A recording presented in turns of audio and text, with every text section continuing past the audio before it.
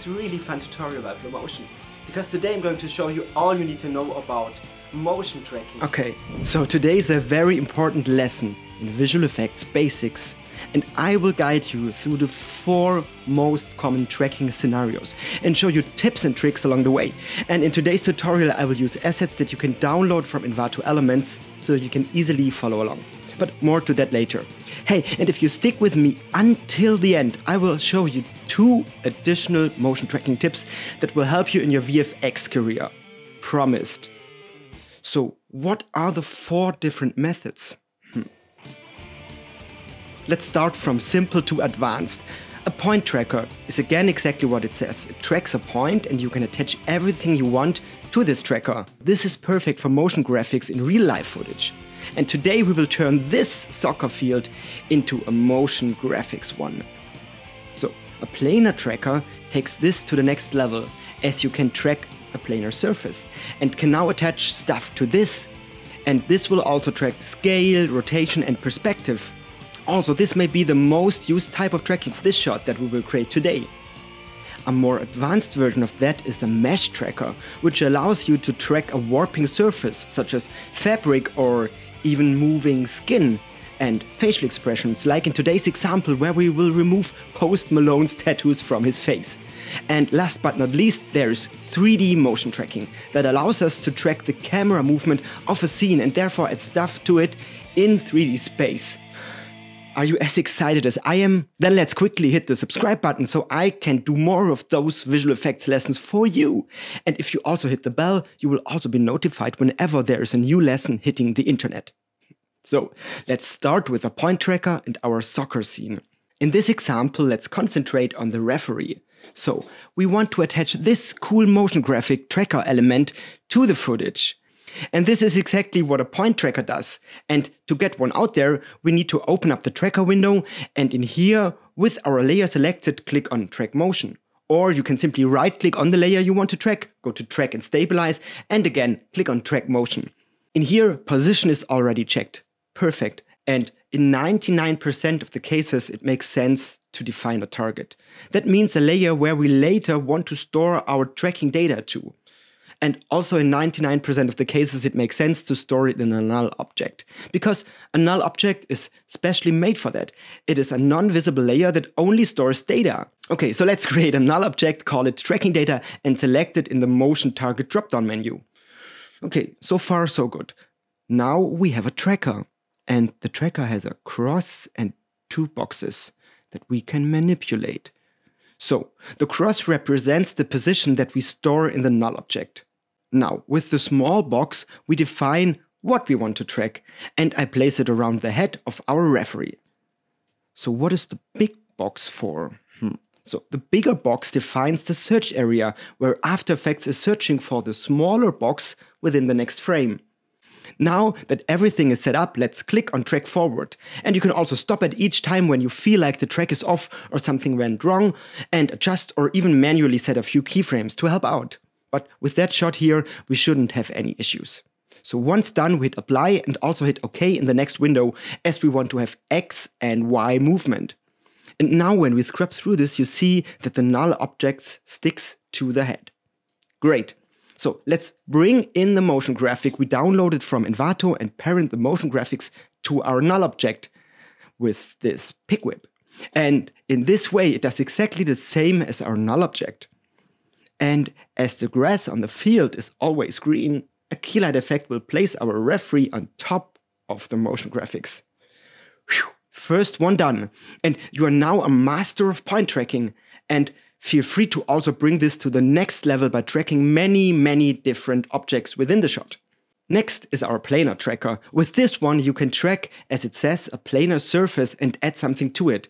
And in most of the cases this is used for cleanup, sign removals or replacements, but it is probably most used for screen inserts. So without going too fancy, let's talk about how this is done. The industry standard planar tracker is called Mocha.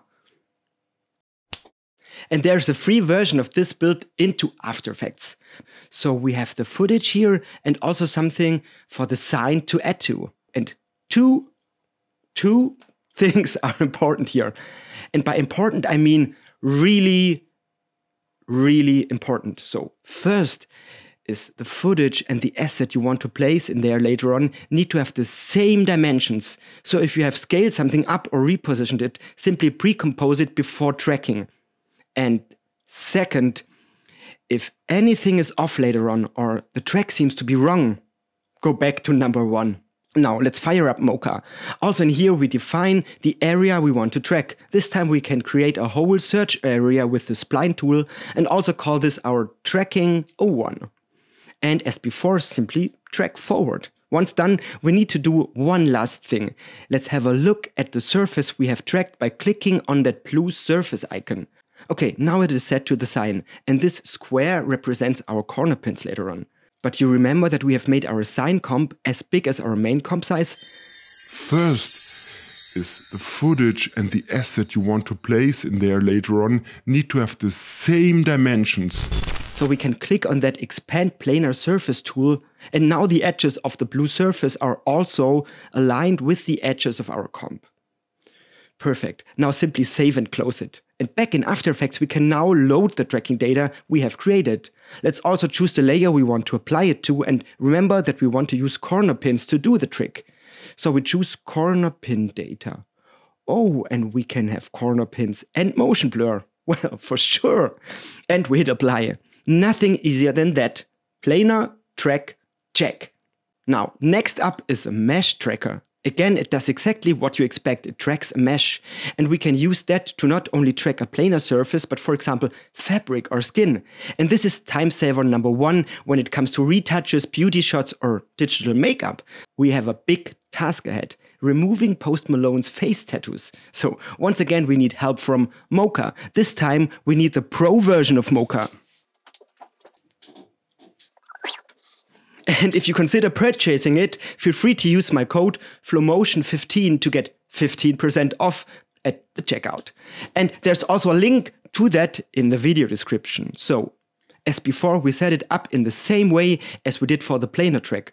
We have our footage on one layer, and on top we have the stuff that we want to track in. In this case, I went into Photoshop and removed all of his tattoos and saved the frame back as an image file.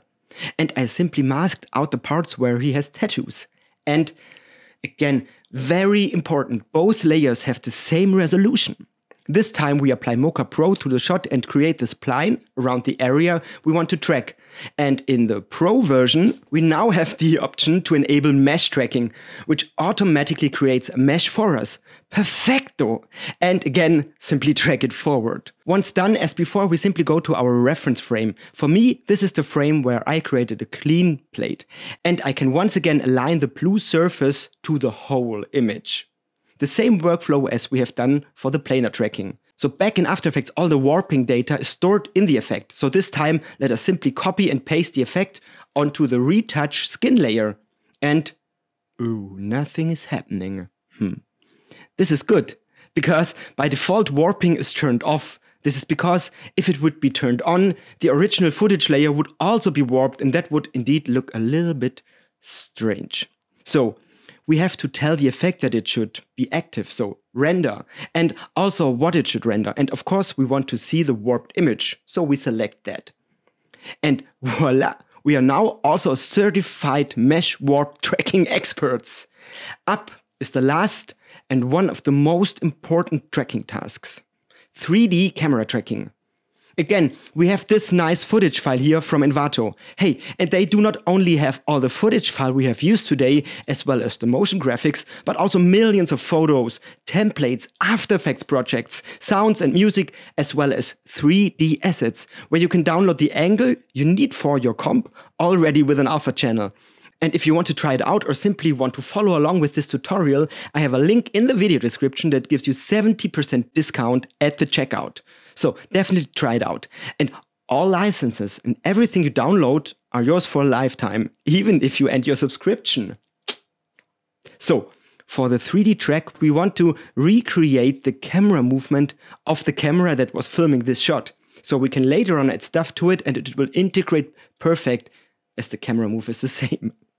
So as before, we can now go to the tracker or right click and choose track camera. And it will automatically start analyzing. But wait, Wait, we can directly improve that. Simply go to Advanced and choose Detailed Analysis. It doesn't take that much longer, but simply gives you a better result. So I would just always use this option. And by the way, you can work while After Effects is analyzing. So once done, you get a representation of all tracking markers After Effects has found to track this. And think about that as many, many different point trackers. So if you cannot see them, simply click on the effect and there they are. And out of their movement and their position to each other, After Effects can now calculate a 3D camera. And this is what we do next. But I will also create a solid together with the camera so I have a visual reference. And I typically want to create a solid at the position that gives me the best reference. So in this shot, I may create a solid that represents the floor. And there's an easy way to do it. And unfortunately, the easy way is not the best. Because if you hover in between the tracking points, you will get a triangulated planar surface and you could create a surface out of those. And this is what most of you are doing, right? But let's also improve on that, okay? Because think about this as a table. We have selected 3 legs, or in our case, 3 track points, and want to add a plate or solid on top, so it will be more stable if the 3 legs are further away. So simply choose your own tracking markers that are furthest away but still sit on the same planar surface. And you can do that by simply holding down Control. And this is way better than letting After Effects decide. Okay, and when we think about it, the more legs the table has, the better. So let's create the floor and camera. Perfect. Now simply drag some nice assets into your shot and make them 3D. And if you want to have them in specific places, simply create a null out of a tracking marker and you can now copy the position to your asset.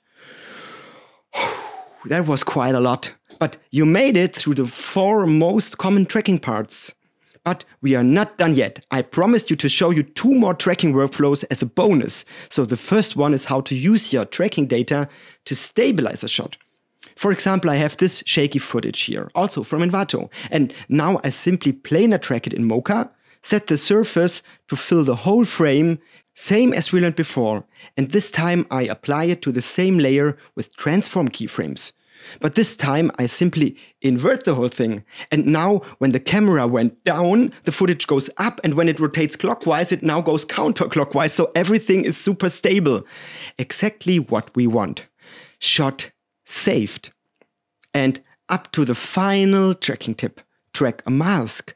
Let's take the same shot maybe. And we want to change the color of the boat so it matches better to her dress.